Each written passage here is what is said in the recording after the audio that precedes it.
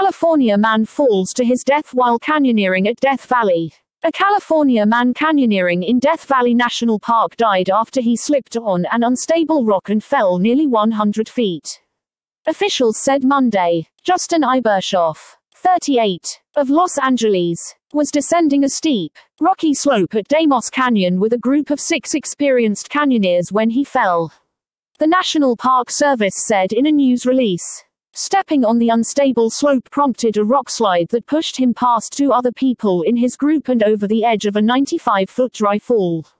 The Park Service said. The group alerted a search and rescue team using an emergency beacon. After reaching Ibershoff a few hours later, the team determined that he was dead.